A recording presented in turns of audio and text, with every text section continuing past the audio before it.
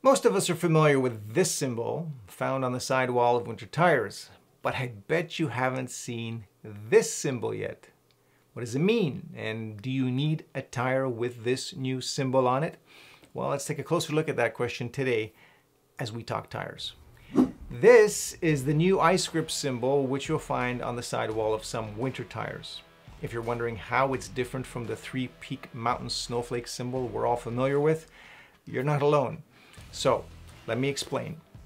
The three-peak mountain snowflake symbol tells you that a tire has passed third-party testing to prove that it can perform in winter conditions. This new ice grip symbol, on the other hand, tells you that a tire has passed third-party testing to prove that it is particularly good on icy roads. In fact, it's at least 18% better than a standard reference tire against which it was tested. So if you live in the parts of North America where ice-covered roads are commonplace during the winter months, this is a big deal, because the ice grip symbol tells you that the tires you're buying should offer excellent grip on those icy road surfaces. Now, the ice grip symbol was first introduced in Europe in 2021, and it's making its debut here in North America on two tires from Nokian, the Nokian Hakkapeliitta 10 and the Nokian Hakkapeliitta R5. Headquartered in Finland, Nokian Tires is well known for their winter tire line, so it's no surprise that they've engineered a tire that not only promises great performance in the snow and slush, but on ice as well. So I asked Nokian what makes these tires able to stick to ice, and they said that it's a combination of the tread pattern as well as the tire compound. Now, naturally, they weren't going to share any trade secrets with me, so that's all I was able to get out of them. Now, I haven't seen the ice grip symbol on any other tires from any other brands here in North America, so it would seem that for now, unless I'm wrong, the Nokian Hakkapeliitta 10 and R5 are the only tires sold in North America with this symbol. That said, how do you know if this tire or if these tires are right for you? Well, to help you decide, here's an interesting fact.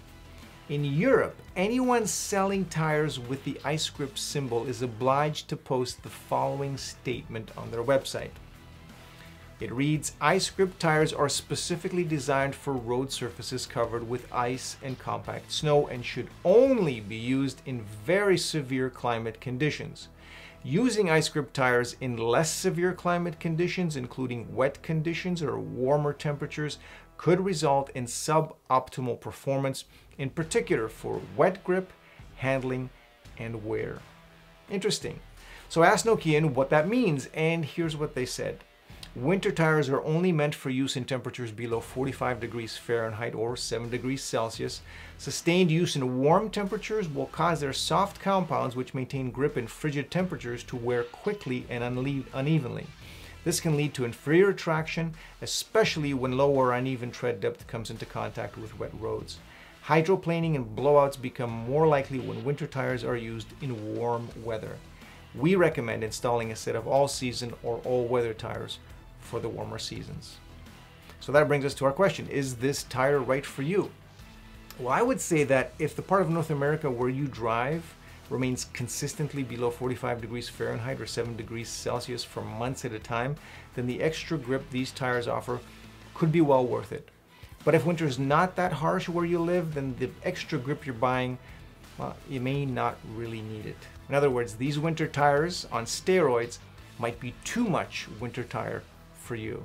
Now, if a tire with the ice grip symbol is too extreme for you and you're wondering, well, should I get a set of winter tires for my car or maybe a set of all-season tires with all-weather capabilities, check out the video here. I'll give you the answer. And as always, thanks for watching.